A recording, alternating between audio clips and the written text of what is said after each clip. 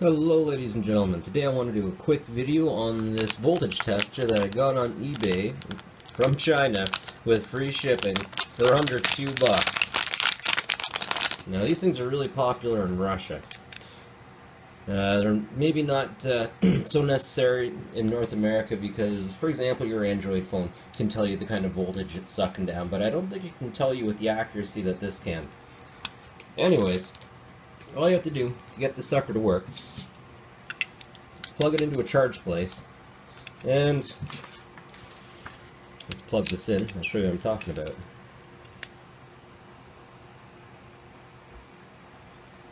And just like that, you can see how many. Well, you know what? Let me reset this because I've been messing around with this. There's a reset button up here. There we go. Okay, so we can see it's pretty much 5 volt. We know that. By the way, this thing is rated for 125 volt, the extension cable. And let's see.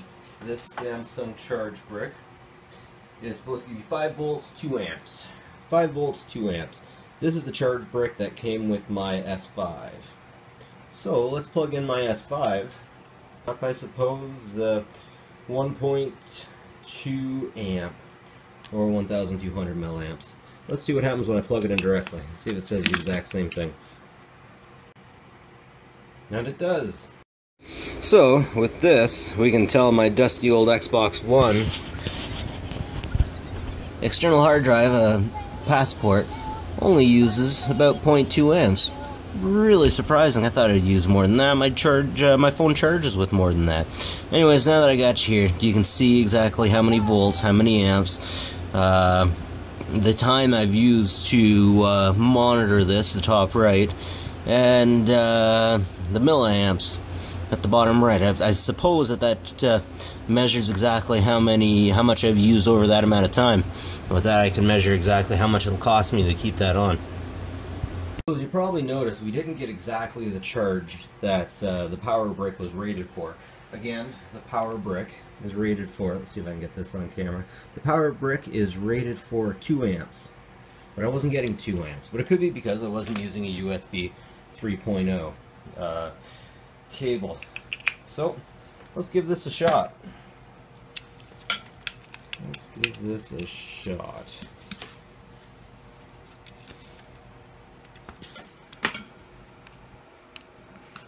Cable plugged in, just like that. Nope, same thing. 1.15 amp. That's interesting. Here we try plugging in my external battery, charging at 0.64 amps. Now let's see what a USB fan charges at. That sucker is using more energy than the Xbox One hard drive. Huh. Next up, Krillin versus Goku. Let's see which one is the higher power level. Aw yeah, cheap Japanese USB head stick things. That's what I'm talking about. Can't get enough of cheap Chinese things. Did I say Japanese? Definitely Chinese. Goku, your power level is 0.02 amps. Alright, Krillin, don't let me down. You can do it.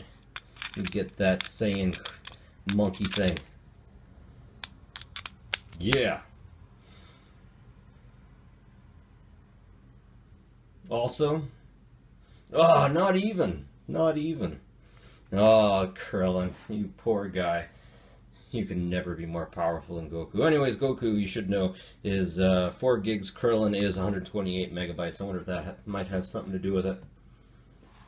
You know what, while we're here, let's see what these other ones give us. Nothing. 32 gigabyte. Go! Huh, also nothing. Curiouser and curiouser. Anyways, yeah, that's the voltmeter.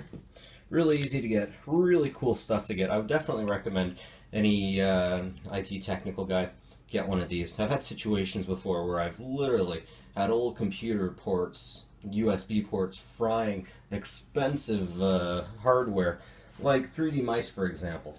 I'm not sure if you know what a 3D mouse is, a little round thing. You turn it and you can zoom in and out with particular hardware.